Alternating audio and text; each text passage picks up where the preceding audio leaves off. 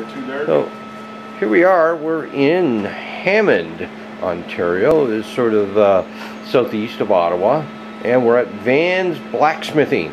And here we have the blacksmith himself, Josh Van Noy, and you can see his fireplace is going there.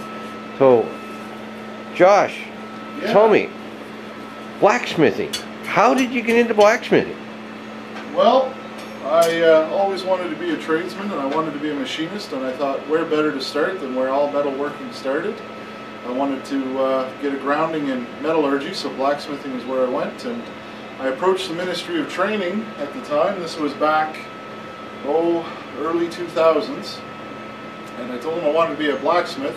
The guy smiled and said, well, it's still on the books as a trade, but good luck finding somebody to teach you. And sure enough, I got lucky. The blacksmith at Upper Canada Village at the time wanted to train an apprentice, so he took me on and I trained with him and got my trade certificate. Went on to become a machinist and millwright for a time, but I always kept the blacksmithing going, and now here we are in my shop, and this is my full-time vocation. So it's been an interesting journey, but it's been a worthwhile one. And that's really the sum of the story. It's been about 15 years now that I've been doing forging work. There we go. There's a nice hot piece of steel. So this is going to be a hammerhead. Like the old saying says, we're going to strike while the iron's hot.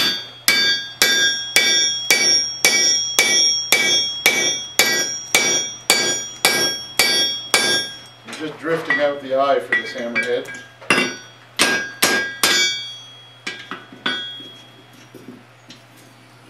Start by punching the hole through with a punch, and then you use a series of drifts to stretch that out larger and larger for our hammer handle. That steel, when it comes out of that fire, at that bright yellow color, is sitting at about 2,000 to 2,200 degrees Fahrenheit. Get it nestled back into its coal bed. Start the cleaning process.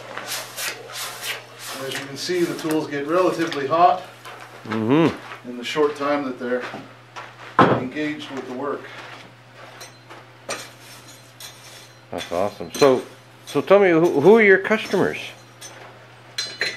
We get a bevy of customers that come through.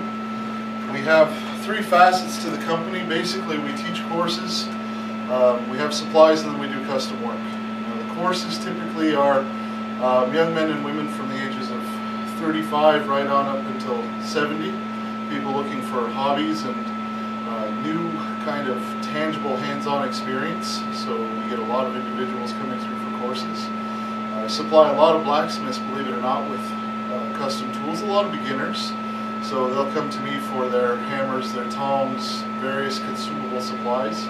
And then we get a whole host of customers looking for kind of custom work, so everything from guild reenactors right on through to the average Joe just looking for hinges for a gate. So it's kind of interesting in terms of the variety of people that come through. It's wonderful.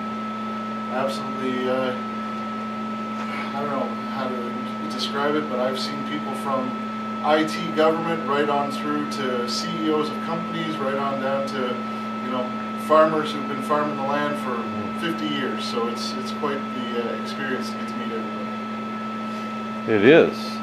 Well, I know there's the reality show on now, Forged in Fire, and you see all these guys whacking away at stuff, but you know, you're real life. You're out here in Ontario. That's right. Okay, and you're doing a real job. So Canadian heritage blacksmithing at its finest, right here. There you go. Kind of specialize between 1700, 1800 time periods, so a lot of the tooling is directly derived from that time. You can see from our old post drill, our coal fire forges. I do pretty much everything with hammer and anvil and tongs. I don't have a power hammer, trip hammer. There were some around at that time, but not as commonplace as one might think, more in the larger manufacturing areas. So I try to keep it genuine to the trade as much as possible. It's about preserving a history as much as it is the trade itself. So for me, that's really the important part, is making sure that we don't lose touch with what got us going in the beginning when we were colonizing. So Mm-hmm. blacksmith shops like this were all over the place. They were. So you're preserving the history. That's right. The pioneer days, sort of, in the area. Well, I adhere to that old adage, you have to know where you've been to know where you're going. So there you are. that's important. Awesome. So for people that want to find out about it, your website is vansblacksmithing.com or .ca? .ca. We're keeping it Canadian all the way. All right. So that's fantastic. It's great talking to you. That's been a pleasure.